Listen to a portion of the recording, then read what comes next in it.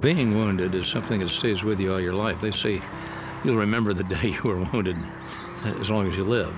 We've had 4,000 and some people killed over in Iraq, probably 10 times that many wounded. Helping those wounded is perhaps the most important thing any American can do. Any kind of therapy they can get, we owe it to them. Hi, I'm Mariella Mayland. I served in the Army in Kuwait. Somebody got a flat tire, so I got out to help and started to fix the tire.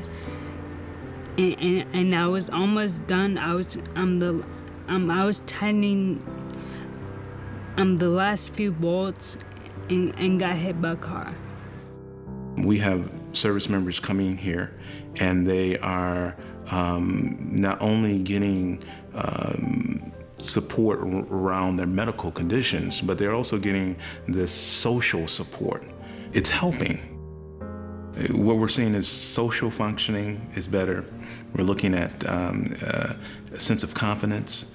Our service members have a lot of pride. It makes me focus and it makes me feel good.